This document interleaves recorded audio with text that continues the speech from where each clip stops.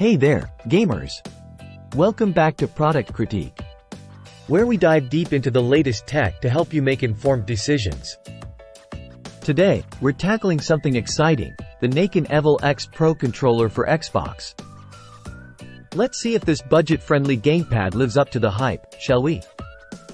First impressions matter, and the Evol-X Pro doesn't quite hit the mark.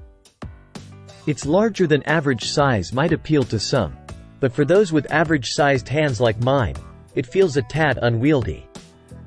Plus, those oversized triggers? Not the most comfortable fit. Speaking of design, while the face and shoulder buttons are decent, the analog sticks feel overly sensitive, and the triggers are disappointingly mushy. And don't get me started on the LED model, those lights are blinding. On the bright side, pun intended, the Evol-X Pro does offer some neat features like a 3.5mm headphone jack and programmable buttons on the back. But, let's be real, those are just small consolations for its overall lackluster performance. Now, let's talk performance. I put this controller through its paces with various games, from casual titles to more demanding ones.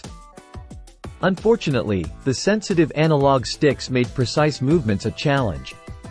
And the mushy triggers led to some frustrating moments, especially in shooters. So, should you invest in the Nacon Evol-X Pro Controller? Well, if you're on an ultra-tight budget, it might seem appealing. But honestly, there are better options out there, like the HyperX Clutch Gladiate, which offers a higher quality gaming experience for a similar price. That's a wrap for today, folks. Thanks for tuning in to Product Critique. Until next time, happy gaming!